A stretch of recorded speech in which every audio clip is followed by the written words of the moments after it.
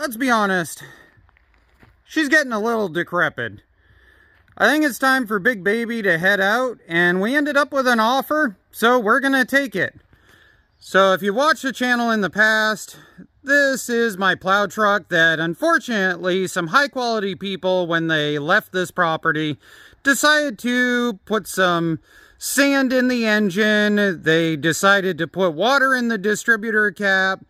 And then on top of that, a squirrel got in and it ate the injection wiring harness for at least 2, maybe 3 of the cylinders. So this got parked about 2 years ago, and it was running at the time, but on a rather questionable basis. So let's trade one truck that doesn't run for another kind of a truck that doesn't run. So this is a Club Car Carryall. It has a Kawasaki underneath the back bed that spent the last 1.5 years being rather temperamental and now doesn't want to run at all. The bed is entirely aluminum frame with side rails and everything. We'll get into the engine in a little while, but it's a good base for us to work with. Really lightweight with the aluminum stuff that's in it, and in really good condition. So it ought to be great for running around the yard and working on all the projects we need to do. Testing if battery is just dead, take 1. Nope. Now, what was it you said earlier it would do? It was cranking over. Oh. It just wouldn't fire unless you sprayed ether. What if you put it in reverse? You said it did like a buzzer? Oh, that is annoying. Yes, it is. Okay, that needs to die. That's coming out of there somehow. We're going to see if this will kick over enough to engage the Fisher pump in underneath, raise the plow gear. The chances that the transmission are going to engage are slim, but we'll see what happens. And this is old school Fisher plow gear in underneath here with this style pump. For those that are wondering why I just don't hot wire 12 volts to the pump, it's because it's the old school style. Alright, here we go. We got you guys off to the side because I don't want to run you over potentially. But we're going to see if it'll at least fire up.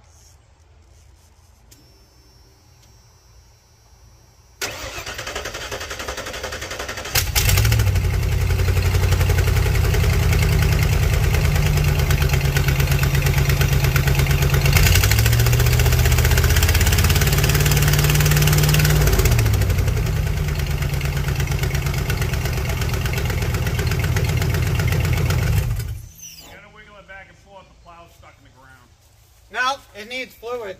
Oh. When I gave it a punch, it should have kicked right up. Okay. Nope, never mind. It's got fluid. Pump's weak. Pump's weak. Alright, we're going to give it one hell of a pump and see if it'll go.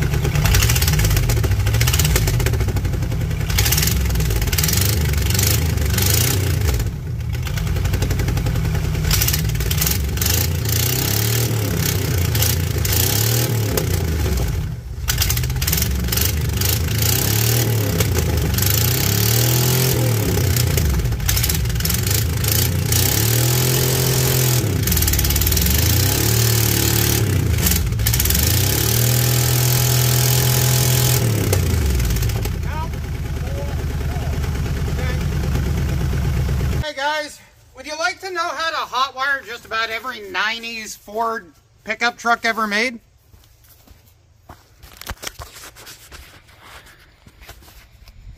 Alright. If you take and you drop this off and you grab this assembly right here, this is your slide.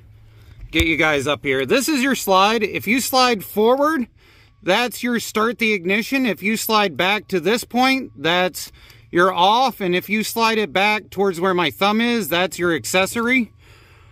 All you got to do is where the key is, you got to break the ignition lock that's inside of there. And at that point, you can start it without the brakes, without anything. You just slide that forward and hold it, and it starts it. I'm going to see if I can get this on camera, but we came out here and there is something splashed all over in this area, and the transmission wouldn't kick over. That, covered in icky and leaking everywhere, is the transmission line for this thing. So, yeah, it's not going to go anywhere, so we're just going to get the winch out. But, as usual, this little booster pack is just giving it all it's got. I love these things. They're actually sending me an upgraded version, which I'll have in video for you guys. But I'll post a link for this one down below.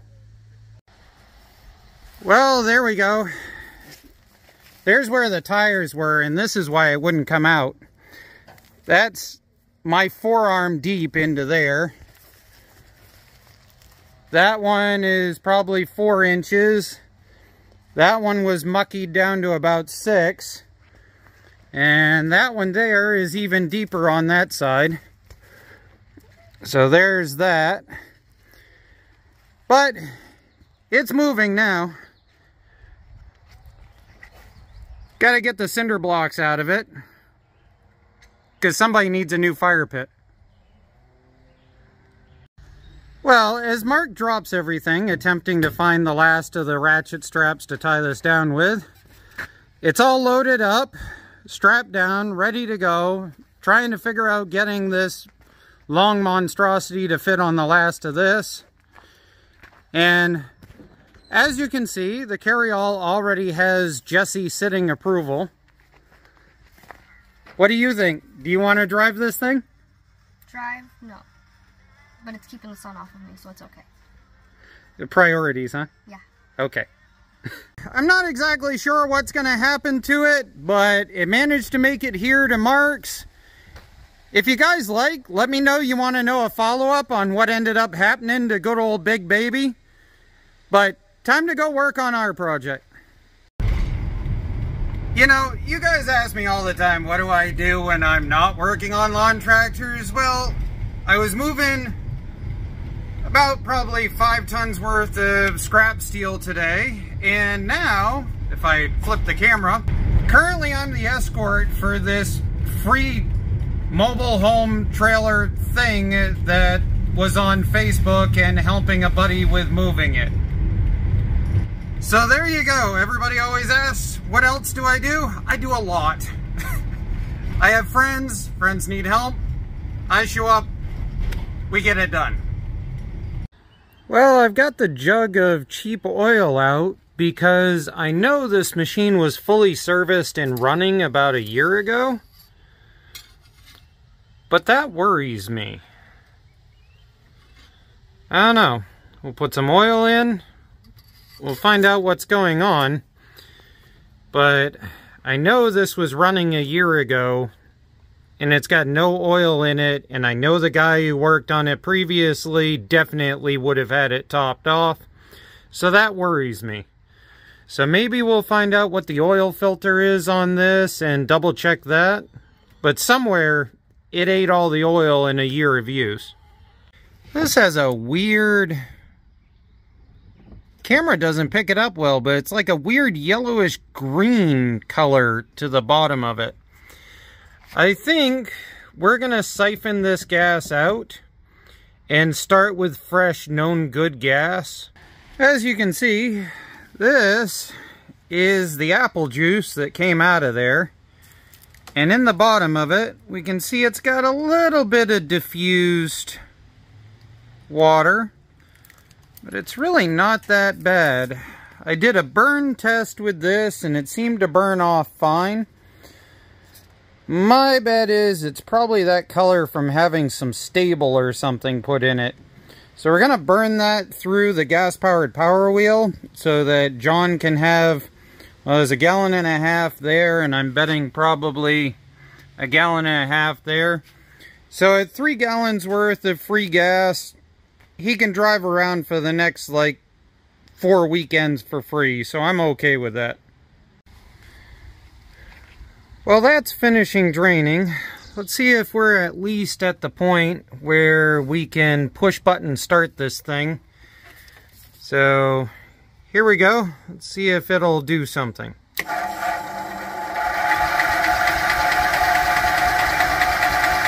There we go. And you can even see movement there, so the fuel pump should work. The sun's working against me as far as lighting goes, but we have the ignition set to the run position. The actual turn to start is not working, but I'm gonna bet the kill side probably is still working because that usually seems to be how they rot out. Now, this is a weird unit in that the choke is actually this. That's choke.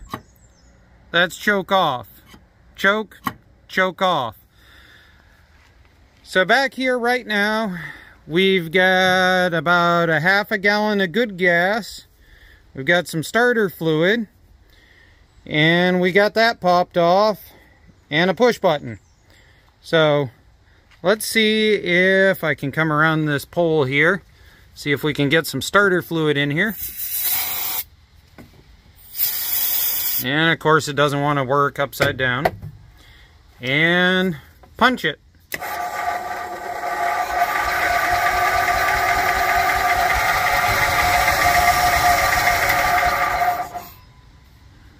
It sounded like it almost abated it.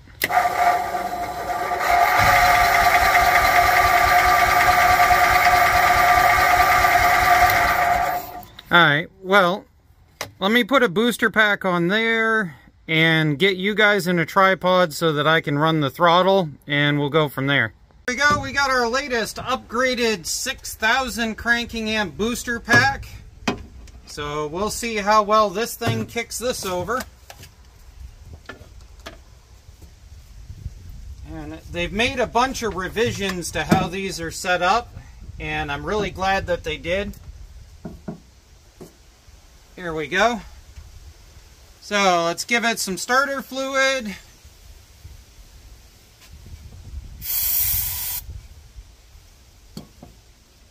Now we'll put our hand, well actually, yeah, we'll put our hand over it and see if we can get it to kick.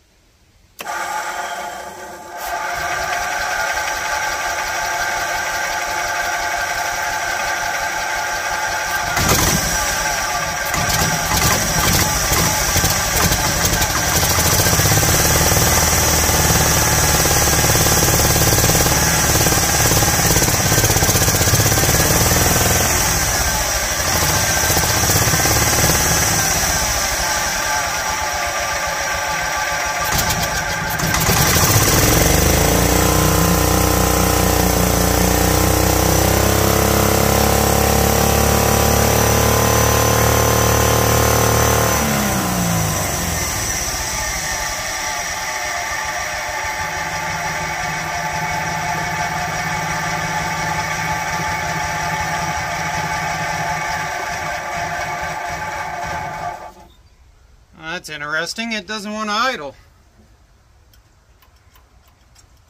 It could be it's got junk in the carburetor. Could be the filter is pretty old and janky looking. Let's adjust the idle in just a little bit. So it does have an idle jet adjustment screw, and it has an idle adjuster in here. So let me grab a flathead and we'll monkey with that for a second. Alright, so we at least know that the ignition is working as far as the kill and not kill. So we're gonna bring the adjustment screw out a quarter of a turn to open the idle jet up a little. Alright, let's punch it and see if it'll idle.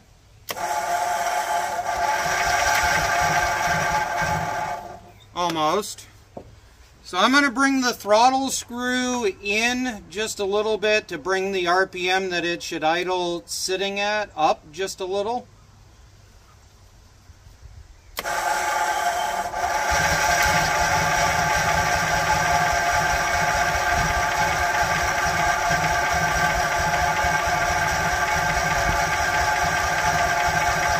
Okay, gonna bring the idle screw out just a tiny bit more for the idle jet.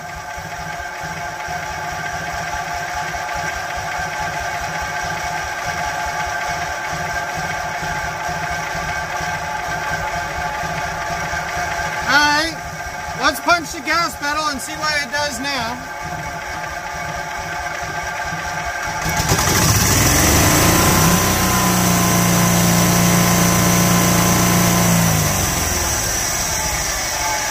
Alright, so the carburetor, I think, is still being a little hateful. It'll idle for quite a while, but then it dies. So right here is the shifter. We're going to try and start it in neutral. Put it in first, put it in forward and see if it'll go, I guess.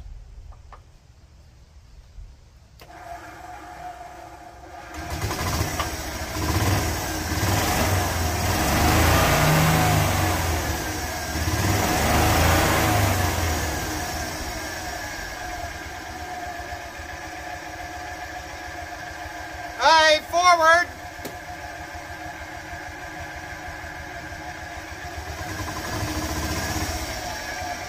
Stop. Reverse.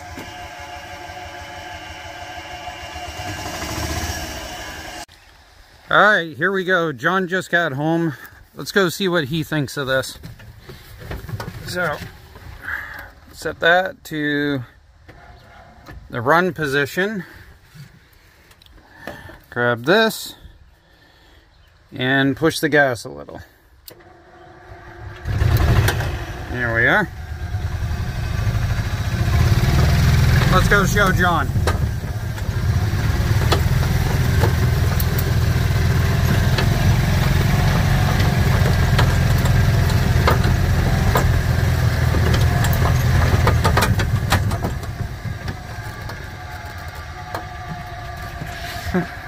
Alright, you can turn around.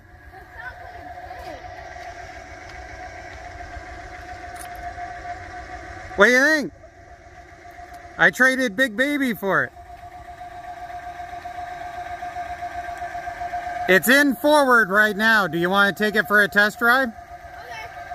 Okay, so the brakes on it are a little bit on the soft side. Okay, so you got to plan ahead on your braking. Alright, so I'm going to sit right here. Let me zoom this out a bit. Alright, go ahead.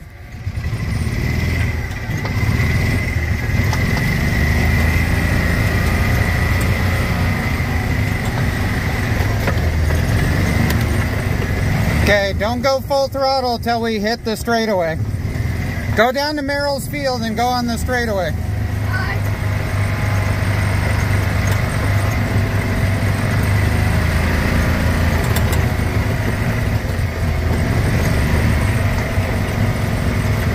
Alright, give her some, see what she'll do.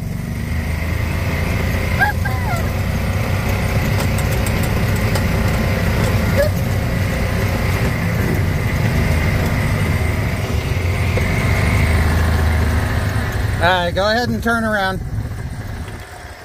Alright, so John's driving. Whoa! This thing is very tippy. Off-road. Bottoms out on plenty of things. Definitely needs some suspension upgrades. What do you think, John? Is this worth it? Yes! Now you gotta help out with yard work.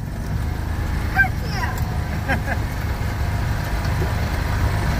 Alright, you want to see if you can make it around the house with it? Alright, let me flip this. Alright, go ahead. See if you can make it around the house.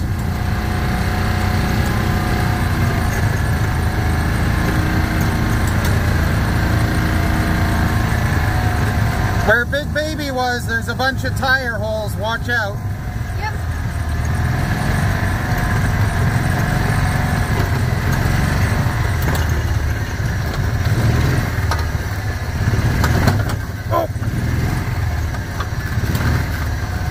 Oh, we're gonna hit the tree. Oh, you gotta plan on that turn radius. Okay, now remember there's a drop off. Yep.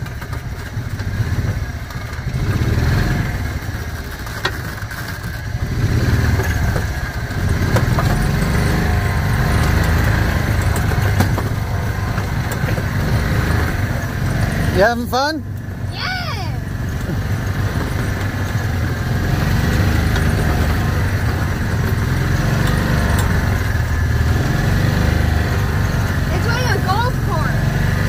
Yeah, it's a golf cart with slight extension. Alright, let's take it and let's go park it in the center of the driveway and do a walk around.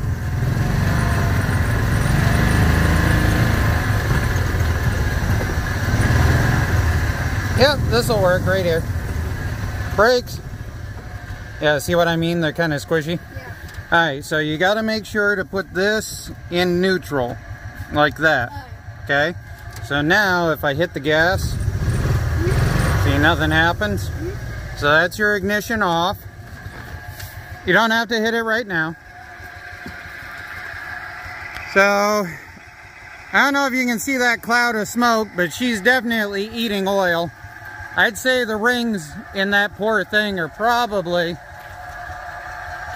hitting the end of their life.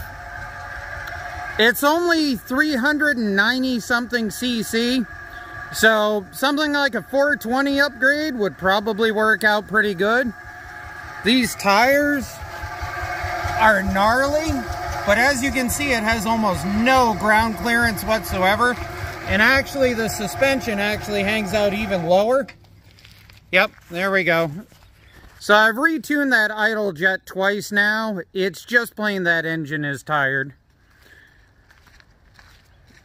We're gonna figure out a better place to set up and put push button.